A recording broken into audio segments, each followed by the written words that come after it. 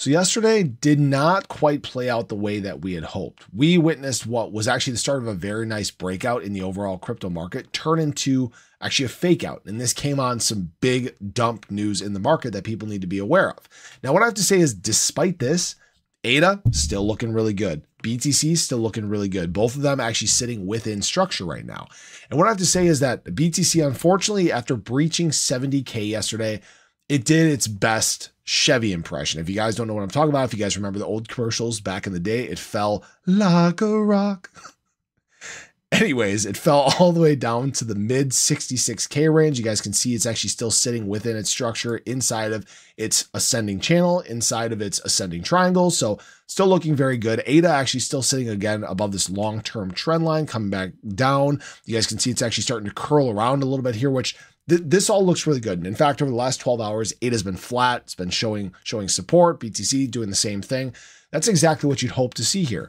But unfortunately, what caused this drop to actually take place was a major move by the US government. They actually moved $2 billion worth of BTC out of their wallet. So again, this is coming from the Silk Road money. This unfortunately is coming following Donald Trump actually talking about nothing happening with this money. You guys need to realize right now he's not president. He doesn't have control of this. So this is kind of just a big slap in the face to what the future plans are for this country. Actually, the smartest thing would be as if someone sued and got a judge involved and put a freeze on these assets, which they theoretically could do long enough to keep these assets from being dumped, period. But I don't know if obviously anybody's going to do that.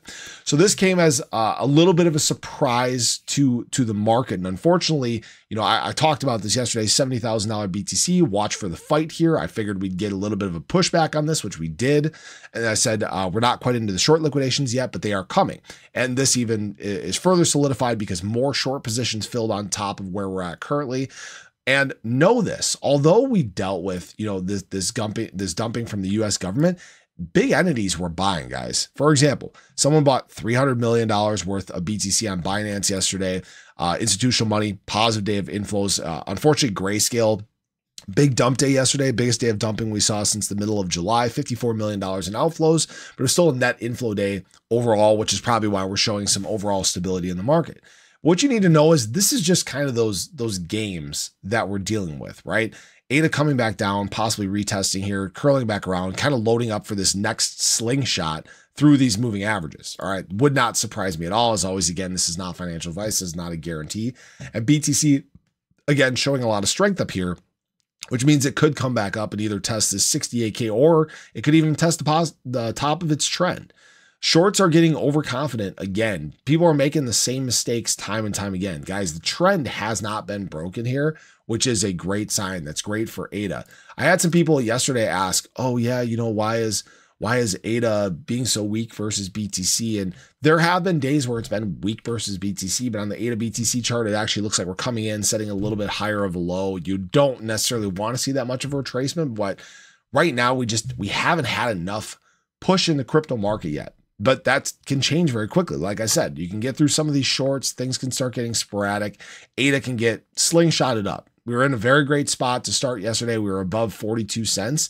Unfortunately, we were showing a little bit of weakness as BTC was rising, but then we actually showed a little bit of strength as BTC fell. So guys, you have to let things play out. All right. I know we want it all at once. I know these days suck, but there are days where ADA goes on massive runs. We've seen it before. It's not going to be a stranger in the future, and we're going to be getting into much better times. I can't believe that some people were fooled by this move by the US government yesterday. It's the same thing we saw with Germany. It's just on a little bit bigger of a scale, but guess what? The market has enough to absorb these moves, all right? Now, here's the thing.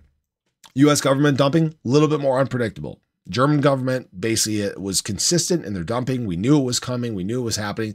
U.S. government has done a little bit here and there. This is probably the biggest one we've seen in a while.